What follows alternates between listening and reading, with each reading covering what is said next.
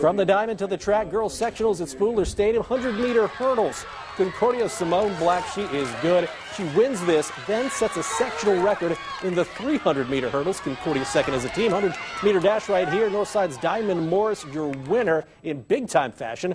Long jump, Snyder's Coretta Smith, bad foot and all, jumped 18.10 to win that event. Snyder fourth as a team, but nobody would best Northrop.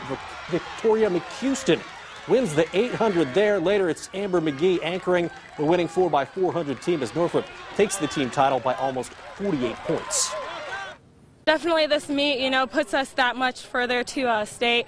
We usually use this meet as a big motivator, get us all pumped up, like, okay, like, if we have a good outcome from this meet, that's going to carry us on through.